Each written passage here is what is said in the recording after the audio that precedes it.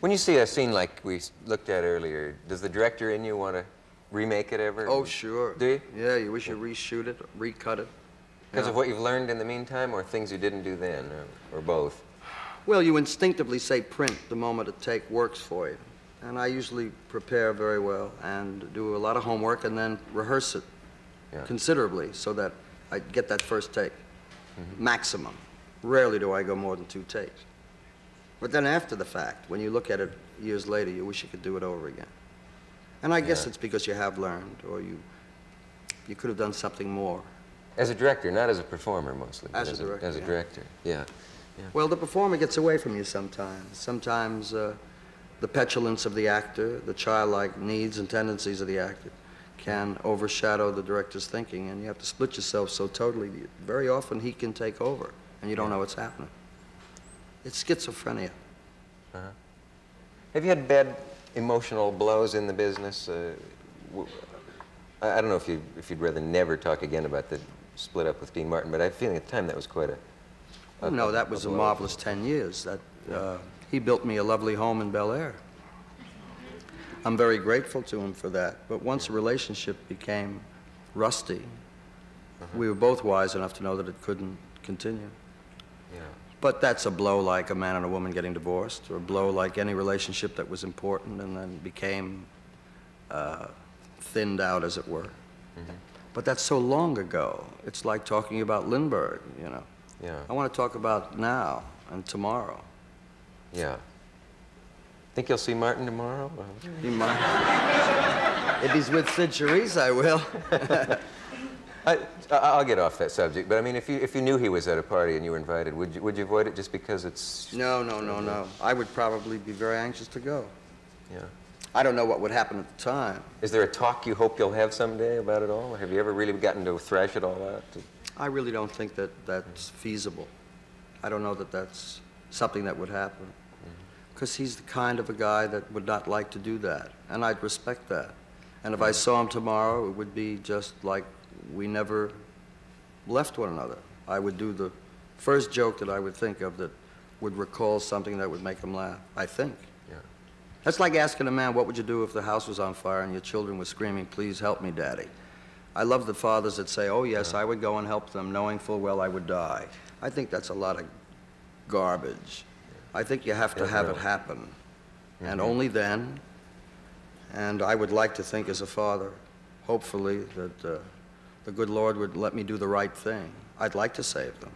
But for me to sit here and tell you that's what I would do, that's foolish. I don't know. I'd like to do the right thing, but until it happens, I don't know. You didn't know you were sitting with Norman Vincent Schwartz, right? It seems funny to say you've had greater success anywhere than you have here because it's been so giant in this country, but it does seem that in Paris you are idolized to an even greater degree than your audiences here, come to see you. You know, they write whole issues of film magazines about you there. And, it's a whole different world in Europe. What is that? In France particularly, I wonder. Well, it's happened in the Netherlands, it's happened in Spain, Italy, Germany. I mean, it happens with American jazz artists, it happens with a lot of American entertainers. My last film in Germany just played 64 weeks, first run, in the most important theater in Berlin. So that's happening there now. And I think it's only because they don't have the time or the inclination to look at so much that there is to see, such as spectator sports and 18 hours of television a day. I think the American public is somewhat overstuffed, and the excitement of seeing someone that they really like and want to be excited about has been diminished by the fact that their nerve ends have been honed down because there's just so much. Numbed to entertainment. I think so. Yeah. And in Europe, they only have television. In France, maybe 2 hours a day.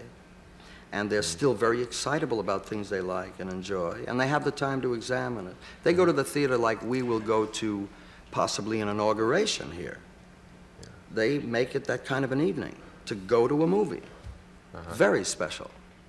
And they're maintaining the cinema. We got the word cinema from them, which gives it tremendous respect and importance.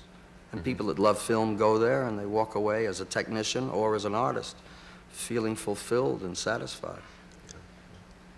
When was it you first played there in person alone? And they Last year, last April. Carried you through the streets and all of it. Yeah, last April. Yeah.